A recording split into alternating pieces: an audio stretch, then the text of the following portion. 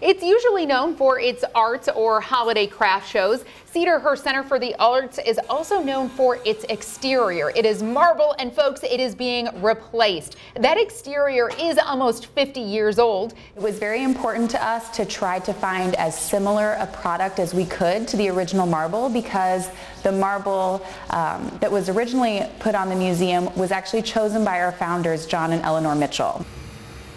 Esser does say it was starting to become a safety issue and they had to save 4 years, but now they say this project should be finished by no later than mid-November, just in time for all those Christmas and holiday events. She also says the courtyard will be rehauled. That should be done in about the same time frame.